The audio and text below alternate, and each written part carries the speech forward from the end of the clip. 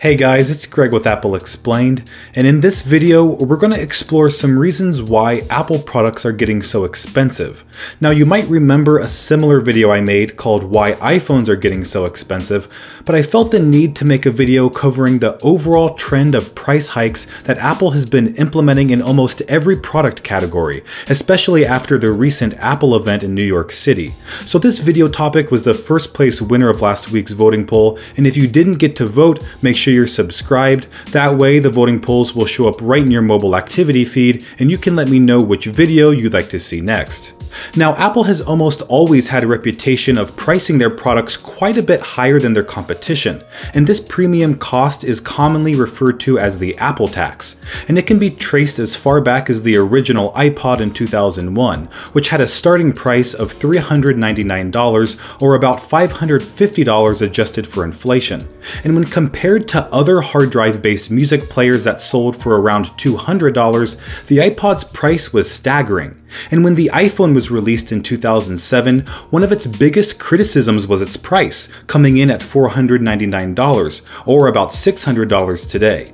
And that was with a 2-year contract. And don't forget the MacBook Air, which debuted with a $1,800 price tag, and that got you just 64 gigabytes of solid-state storage. So the Apple tax is nothing new to longtime Apple users, but there has been an unusual trend upward in almost all Apple's product categories over the past few years, and I think there's more to that story than the Apple tax can account for. So let's start from the beginning. When did Apple's products first begin creeping up in price for no apparent reason? Well, the answer is debatable, but I think it all started with Apple's keyboard, mouse, and trackpad accessories in 2015, all increasing in price for the first time without a clear reason. Apple's Magic Mouse 2 cost 15% more than its predecessor, the Magic Keyboard cost 44% more, and the Magic Trackpad 2 cost almost 90% more, jumping from $69 to $129.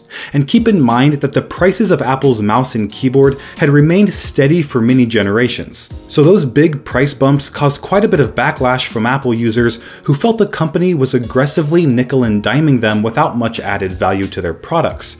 And if that wasn't bad enough, Apple raised the prices of their Mac accessories once again for no reason other than their new space gray color.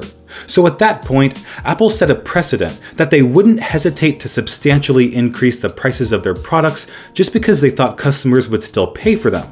And that's where it seemed Apple began testing the price boundaries of different products, getting a feel for just how much their customers were willing to pay.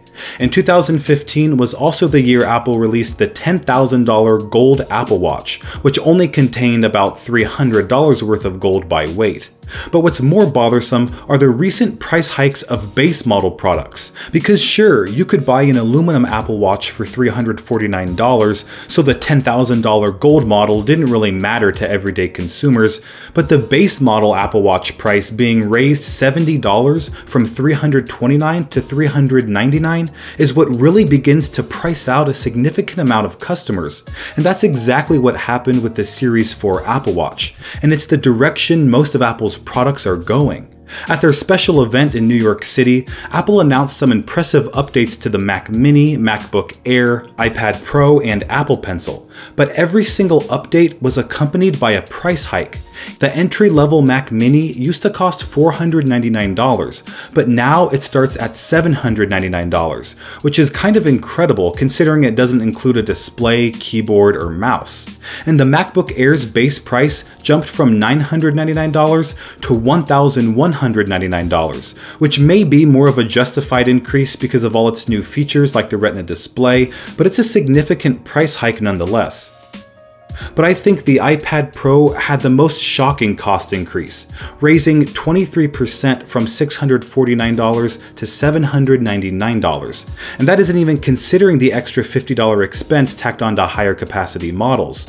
So that means the highest capacity 12.9-inch cellular iPad Pro model now costs $1,899, easily breaking the $2,000 mark with taxes and the optional AppleCare warranty.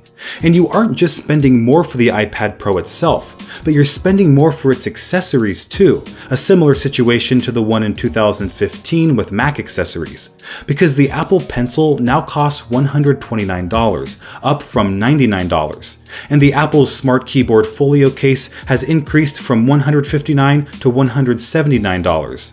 But perhaps one of the most surprising decisions by Apple was to continue selling the now outdated 10.5-inch iPad Pro for the same $649 price, instead of dropping the price like they've done in the past. And this leads me to my next point. How does this pricing behavior by Apple compare to how they've priced new devices in the past? Because if you think back to the iPods and even early iPhones and iPads, you'll remember Apple very rarely increased the price of new generation models. If anything, they tried to decrease the price. As I mentioned earlier in the video, the original iPod debuted at $399, and when the last iPod Classic model was discontinued in 2014, it cost just $249. That's a $150 drop over a 13-year period. And the MacBook Air's price has been declining since its release in 2008. But this year's model marked the first price hike to the Air in its 10-year history. And you can see this pattern in almost all of Apple's product lines. The iPhone debuted at $499, and now the supposed budget model starts at $749, with the true flagship model starting at $1,000, significantly more than its introductory price in 2007. But I should mention that the 2007 iPhone was subsidized, so its true price was actually higher than $499, but still not as much as today's iPhones. And when it comes to the iPad, its price has soared from $499 in 2010 to $799 in 2018. So it's clear Apple's raising the price of almost all their products in an unprecedented way. But the big question is why? And if you try researching this, you'll find all kinds of theories, ranging from high Chinese tariffs to severe US economic inflation. But I think the real answer is much simpler. The reality is Apple has been facing sales slowdowns across many of their product categories. The iPhone, iPad, and Mac are reaching maximum market saturation, which means there isn't much market left to expand into. And this has resulted in product sales peaking in 2015 and slowing down ever since. In fact, Apple just announced they'd no longer tell investors and analysts how many iPhones, iPads, or Macs they sell. Instead, they'll report how much revenue they generate from each product category. This, of course, implies that even Apple isn't confident they'll be able to achieve the type of sales numbers they had in previous years. And this poses a problem, because Apple is a for-profit company with shareholders that expect healthy growth every single year. So if you're Apple and product sales are slowing down, how do you still ensure revenue growth?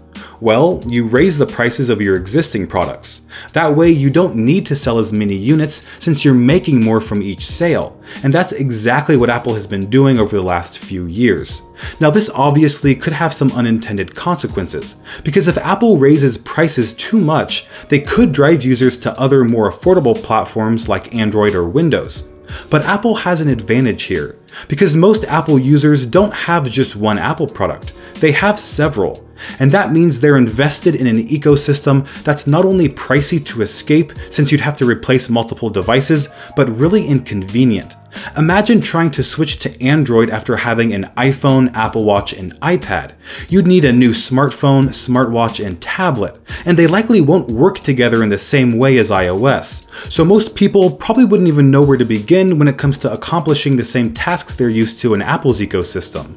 So if you look at Apple's product lineup as a business plan, you begin to understand how it's designed to attract customers and prevent them from leaving. Now, I don't mean to suggest Apple is the only company doing this. Virtually every tech company is trying to create their own ecosystem to attract new customers, but I think Apple is the most effective at it, because they offer such user-friendly products that integrate with each other seamlessly. But in order for this business plan to work in Apple's favor, it has to work in the user's favor too. Because to convince customers to pay more for their products, they need to offer even more value in return. If not, users will likely become frustrated by the ever-increasing prices and leave the Apple ecosystem en masse. So what's Apple doing to give their customers even more value for their money? Well, they're including some cutting-edge technology in their products that's impossible to find anywhere else. For example, there isn't any tablet on the market that can compete with the iPad Pro's multi-directional Face ID, low latency and touch-enabled Apple Pencil, powerful A12X Bionic chip, and beautiful True Tone display with a 120Hz refresh rate. And because there isn't anything else like it on the market, Apple is able to charge more than they have ever before. And if you think about it, that's pretty much what happened with the MacBook Air, original iPod and iPhone, and the first Retina MacBook Pro that was really pricey at its release. They were products that offered something unique that wasn't yet available from any other company. And although this may not apply to all of Apple's higher priced products, it is an important factor that's keeping Apple users loyal to the company.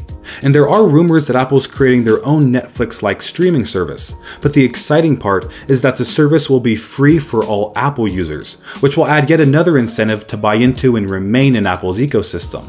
But there's one more thing Apple's been focused on in the past few years to differentiate themselves from their competition, and that is privacy.